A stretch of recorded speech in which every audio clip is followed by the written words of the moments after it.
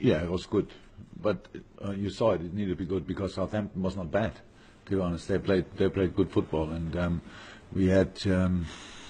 I had an idea, and that didn't work out 100%. So we changed system, obviously, to bring Shaq in a comfortable position, and wanted to make a little bit more difficult for Southampton. It's good, and it's a good sign what the team gave today again. Scoring three, making set pieces a proper threat is cool because they always help. And defensively, it was just good. All three centre halves played fantastic. Both fullbacks played really well, and so all the others had to work really hard.